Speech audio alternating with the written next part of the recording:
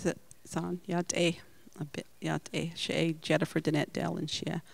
Logan Schlaw, she had bushes chin, kill a cheating dash a che, twa head leaning dash another, twa hatch and the A, I see that nasha, do bell deals in the other Yashananish not there.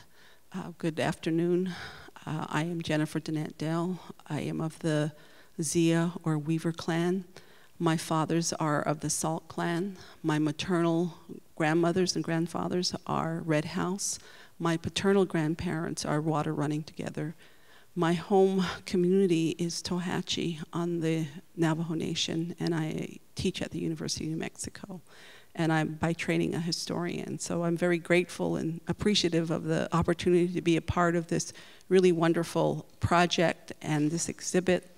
I want to thank Susan Schoen Harjo and MNAI for the opportunity to be a participant on this treaty project. And I'd also like to remember the Standing Rock Sioux Vine Deloria Jr., who kicked down the gates of the Ivory Tower so that Indigenous scholars and educators like myself could begin to be a part of great exhibits like this.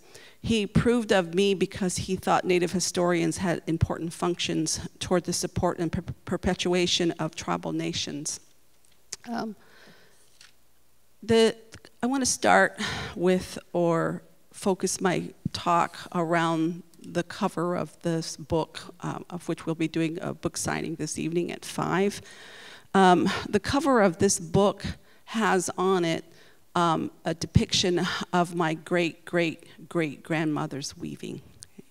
And the top part here is, as you can see, a U.S. flag. The bottom part is what's known as an eye dazzler because of the brilliant colors and the use of artificial dyes.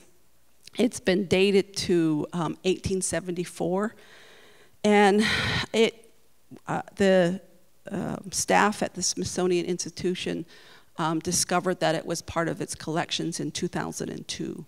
And so when I came here on one of my research trips, one of the archivists mentioned to me, and she let me see the textile, which is part of their collection. In this textile, and there's photographs of my grandmother in accompanying the essay that I wrote for this collection. The photographs that exist of this textile were taken probably during an 1874 Navajo delegation to Washington, D.C. Probably the organizer and planner of the Navajo delegation to D.C. was my great-great-great-grandfather, who in Navajo is known as Hastinj El-Hajjine, who was one of the most public and most had the loudest voice of objection, first to Mexican and then American invasion of Navajo homelands and territories. And so these photographs then show my grandmother being part of the delegation to Washington, D.C. in 1874. And I have no doubt that the Indian agent who accompanied the all-male delegation, except for my grandmother, used my grandmother as part of his exhibit of a beginning to develop Indian arts and crafts that was developing at that time, and interest in that. So at different stops, when the delegation took the train from Santa Fe to Denver and then to St. Louis and to DC, at each of those times, the Indian agent took out Navajo things that they had made, like, for example, the weaving and different things. And so I'm sure he used my grandmother as also a depiction as he began to promote Navajo arts and crafts. So when I showed the cover of this book at home to my own people, I was struck, and I'm still thinking about what this means. I was struck by a Diné man who looked at the cover of this book, and he said, well, it's not traditional. I was struck by the remark, and it stays with me, and marks not only moments in our historical past, not just our relationship of what the Treaty of 1868 means, but also of the transformations that we as Diné have undergone under American colonialism. My great-great-great-grandmother, whose public Navajo name was Estantluge, which means woman, woman from Zia or Lady Weaver, and I've recovered her Navajo name during my research, lived through some of the most brutal times for my people. She lived during the United States' brutal battle and the subjugation of my people, and then the forced relocation of our people to a concentration camp, which is called Huelde, in 1863. My grandmother fought bravely alongside her husband and her relatives. She lost children to the slave raiders who counted on Navajo captives as part of their rewards when they fought the American war to subjugate the Diné. My grandmother surrendered alongside her husband, Huskinch Ilhajina, in 1866 to the Americans.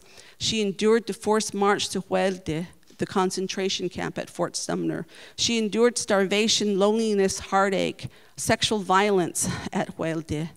And then upon the signing of the treaty in June of 1868, she returned with her family and her relatives to our beloved homeland, Diné Bekeya. And so all of that, my grandmother's history, gets marked by, well, this is not traditional enough. Okay? And so I determined that nothing, whatever we do in the 21st century as Diné, will never meet the standards of whatever tradition and whatever authenticity means. And so it doesn't bother me. So then my grandmother, the meaning then of the significance of American Indian treaties, and I'm really thankful for this day to reflect upon Native nations and our people's reactions to the United States and the symbol of what these treaties mean. There are moments as we gather together as representatives of tribal nations to share our histories. We talk to each other. I heard several people this morning talk about Haudenosaunee, for example, relationships to the United States. It reminds us also of our long-lasting kin relations to each other. And it also is a reminder of the United States, reminds the United States of its moral and ethical obligations to its indigenous nations and its indigenous peoples. And so I really appreciate also this morning's panels when the law professor gave a survey of American Indian treaties and his comparison of the 1868 Fort Laramie Treaty and the Navajo Treaty of 1868, because they were both signed at the same time. And he mentioned that they were boilerplate treaties that pretty much said the same thing. So one thing then that is remembered by my own people, by the Diné, of the meaning of the Treaty of 1868, for me, because I followed through once I found out that actually my great-great-great-grandparents was a prominent Navajo headman, and that his wife, my grandmother, always was with him for the most part as he went about ensuring Navajo land claims. That this treaty then, and the 1864 Navajo delegation to Washington, D.C., reminds me of my ancestors' long devotion to Navajo land claims. Okay, when he came here in 1864, it was to persuade President Ulysses S. Grant that he should pay attention and he should support Navajo claims to land, and that to the end of his life was what he cared about. In the Navajo delegation pictures of 1874, there was only one woman, which is my grandmother, and so we don't really have a lot of indications of what women's participation was in treaty negotiations. And it just turns out that, you know, as you do your work and you become public and you write, your own people will come and share stories with you and ask you questions. So it came about that a Diné man from Navajo Mountain, which is one of the most traditional areas on Navajo land, came to talk to me because he was interested in Navajo history. And he asked me if I knew anything about the role of Navajo women during the process of the negotiation of the Treaty of 1868. And I, didn't really know a lot. So then he told me that the women Tecumseh Sherman, the negotiator on behalf of the United States government, was very adamant that the Navajo people were to be sent to Oklahoma, to Indian country. And that was one of the things that was being negotiated in this treaty in 1868.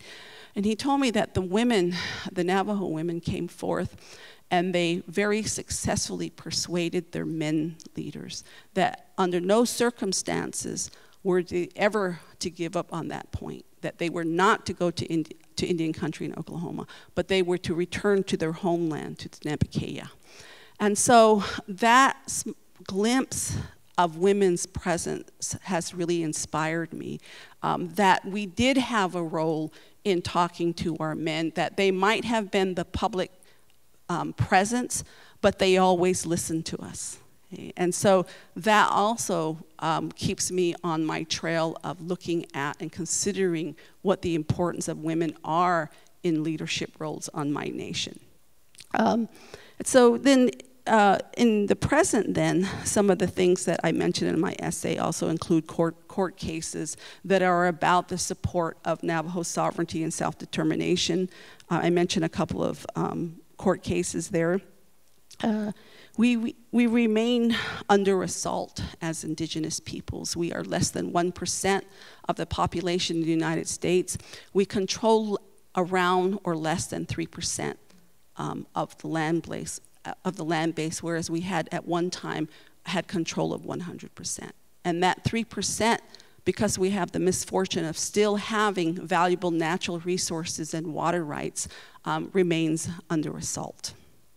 So then I am also, one other thing that I'm very proud of is that I am a commissioner on the Navajo Nation Human Rights Commission. This is the first ever Human Rights Commission that any tribal nation has ever established in the United States. Okay, so several of the presenters this morning mentioned Indigenous presence, tribal nations presence at the UN. And so the Navajo Nation has pursued that formally by establishing this commission. We regularly send delegations to the United Nations. We do not have a voice on the floor or a vote because of our status as being under the United States. We did have, however, just recently word that the Navajo Nation now has consultant status at the United Nations. Okay, we don't have to go to an NGO anymore to present our case on the UN floor, and that's a really wonderful thing.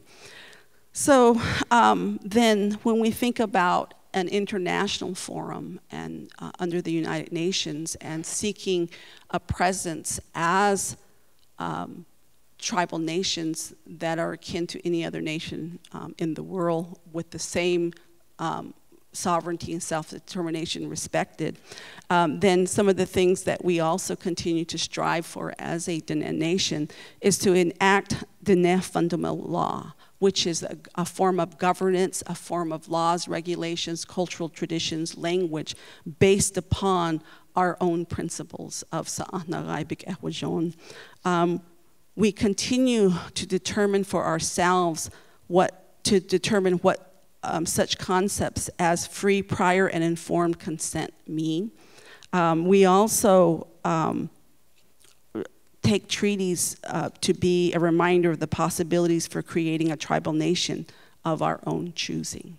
Okay? And I want to end with a story that when I did the essay that I did is also based upon the work that I did when I first started out as a graduate student. And had no clue what I was doing, and went to interview my great-grandparents, and it turns out to be a lot of trying to find out more about my great-grandparents, and primarily my great-grandmother, because we are a matrilineal people. But one of the stories that was shared with me by my grandmother and all of my grandparents who I interviewed have since passed on. So my great-great-great-grandfather, who's also known as Manuelito, to fulfill the education provision of the Treaty of 1868 with the United States government, to send our children to American schools for education, sent his own 2 sons to Carlisle Indian School in the 1880s. Within a few months, one of his sons died of the diseases that were rampant at Carlisle School. Upon finding out that his son had died, my grandfather insisted upon the return of his other son, who died soon after coming home. And when he prepared his son's funeral service, he had all the people who came to this funeral service. And he told his people, he says, you probably think that I have done something bad or have done something evil because I sent my son to Carlisle Indian School for an education. I did not intend for it to turn out this way. I was thinking of our future, and I was thinking of Inna. Remember what I told you at Fort Sumner, at Huelde. Inna don't, life does not end. And so with that story, his father, his son said, many times my father would be overcome with his burden of responsibility to the people, a need to keep our land, that sometimes he would sit there all night long and with a huge headache, probably a migraine. And he says we would make tea for him. And by morning, he would have calmed down. And so that with that story, I always think about what our ancestors had intended and what kind of vision that they had for us, that we would continue as a people and we would continue as a nation. And so that's what the stories mean to me, and that's what I would like to leave you with as I reflect upon the Diné Treaty of 1868. Thank you.